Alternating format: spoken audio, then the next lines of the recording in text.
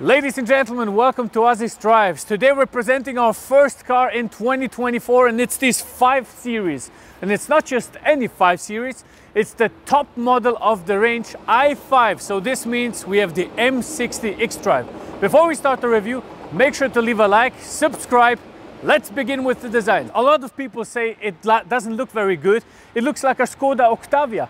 But I wouldn't agree. I say it looks very nice. I really do think this is a beautiful design because the F10 and the F90 of the previous generation 5 Series, they kind of look the same. It was just an evolution, a little bit of a facelift. This is something completely else, and it reminds me a little bit of the evolution from the E39 to the E60, because the E60 was something completely different.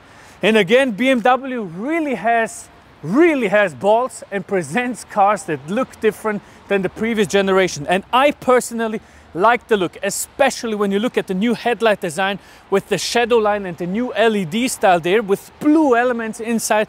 Then of course this iconic grille with a glow going around the grille. Very nice, kind of connecting it. It's just a nice look.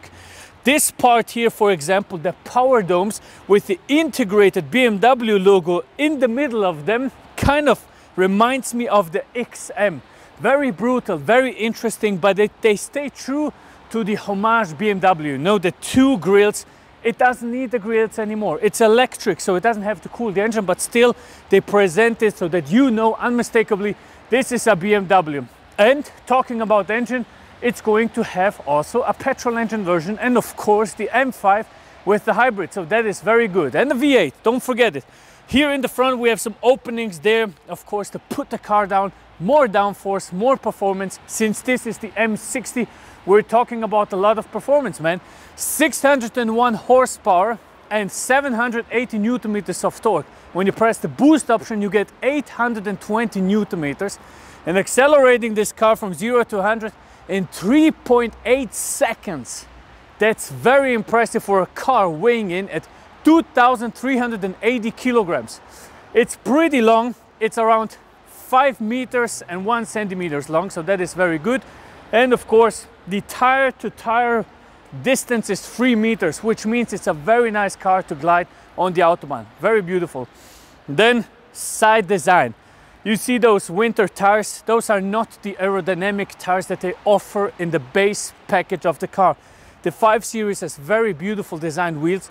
Those are just the winter tires, so they're not very special, and then they don't have anything interesting like aerodynamic force that puts the air around so you don't have that much drag, but they look okay. We have of course the seamless integrated new BMW door handles that are integrated into the door. Very nice. And it's a 5 Series. It stayed a 5 Series. No fancy whatever, no fancy forms, no fancy anything. It just is a 5 Series, and I like that. I like that because I love the 5 Series since the first car.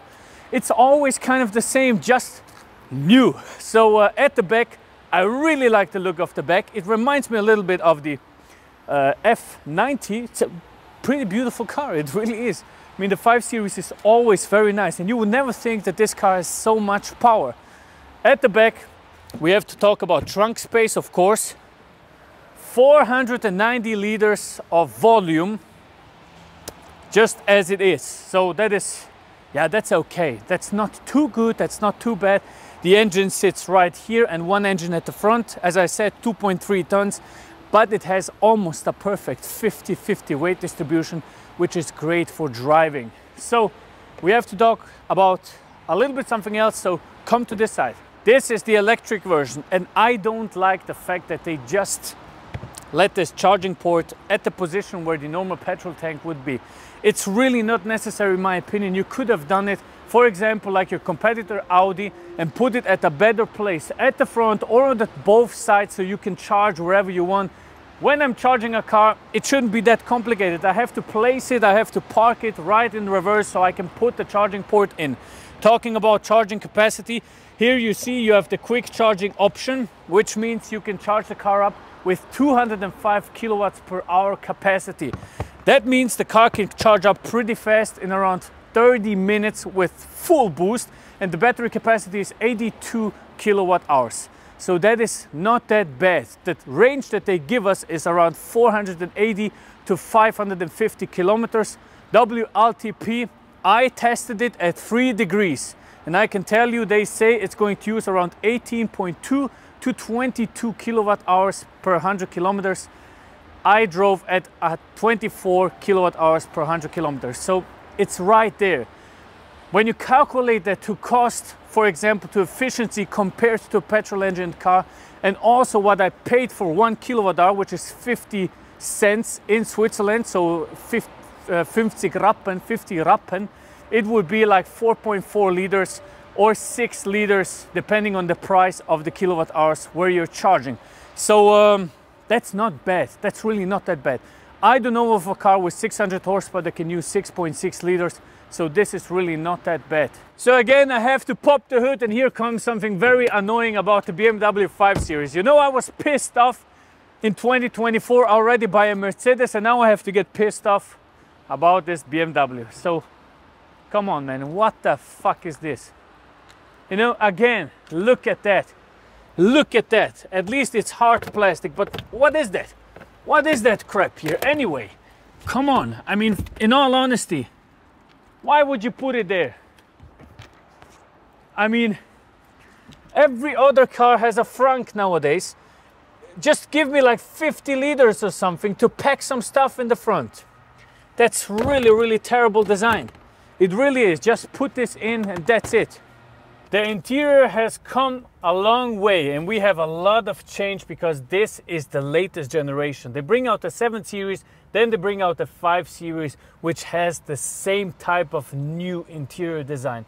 So you will find a bunch of new stuff. For example, the whole mask you see, the whole dashboard is redone. So you have those big screens, you have the very nice carbon fiber here, and you have some material that is called Sensatec. So the Sensatec is an imitation of leather that they use nowadays in the interior. It is here on the seat, on the dashboard, also on the side of the door, and it pretty much looks like leather. It does look like leather, but however, when you touch it, you can tell it has a different texture than leather. It's not that soft, it's not that beautiful to experience on the finger. It has a rougher surface, and I'm not really a fan of those materials because I always come to think, how much resources did they actually use to produce the material? Really, is it really that sustainable? I mean, what are you going to do with those things after they have worn out? And especially that is the case.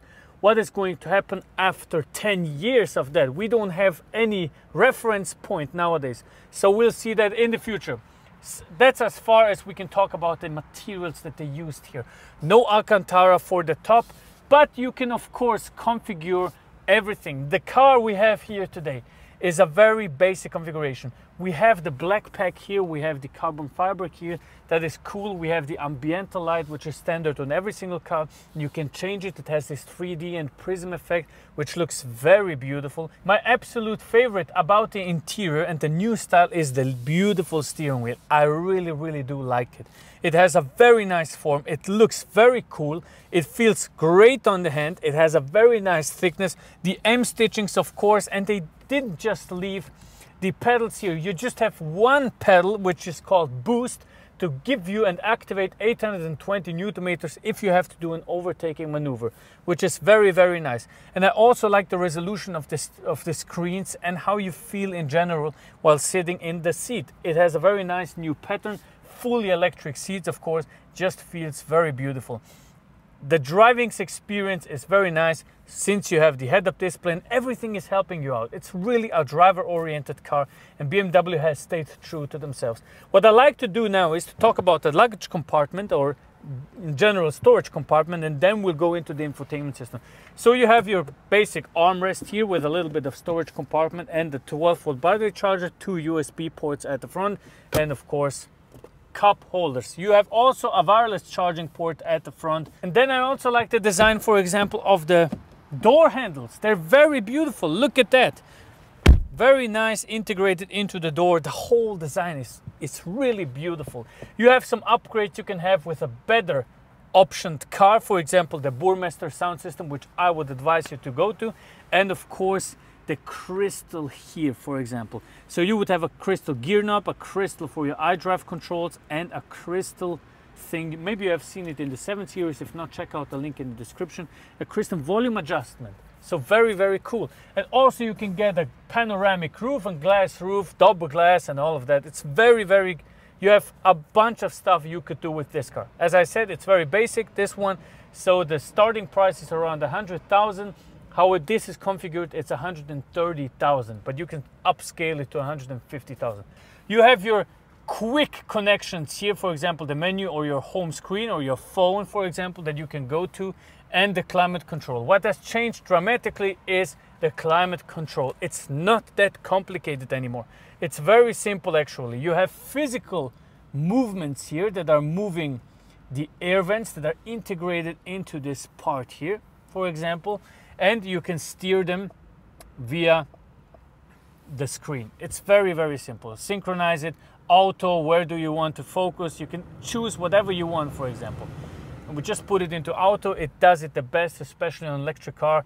When you put it into efficiency mode, it's going to change. So that is very, very good. And you also have touch screens here to adjust how much you actually want it to blow. So that is great. It has been decomplicated, which I like a lot. If you want to, for example, cool your seats or heat your seat, you just press on the seat button, or you press this little button on the left side here, and you can do the adjustments and the seat controls from there. So that is also very good. Press here and cool the seat, for example. We have, of course, integrated heated steering wheel. Just press the button, it saves it, and that's it. Very simple, very, very good. When you're driving this car, for example, on the German Autobahn, you can start watching TV. You can listen to music, of course, or you can start to game. So let me show you that. It's called, let me search it, Air Console Games. So you just take your phone, then you go into the camera like this, all right? And then you just scan this QR code. You will be connected. Just tap in your name, Azizdrives, for example. I'll show you right now on the screen. And now it connects my phone to the screen. This is what we can do now. Check this out. 2, 1, go! All right. I'm at the first place because I was before. Collect the money, brake hard, brake hard. This is my style. I brake hard, I let them pass, and now I shoot them all up. Rocket launcher, baby. Ba ba ba ba ba. Get him, get him, get him. Imagine you're doing this while you're driving. It's unimaginable, but it is actually possible. And I think you got the message, but I have to just destroy one further car. Ba, ba, ba, ba, ba, ba. That's it, man. That's it. You're a goner. You saw that?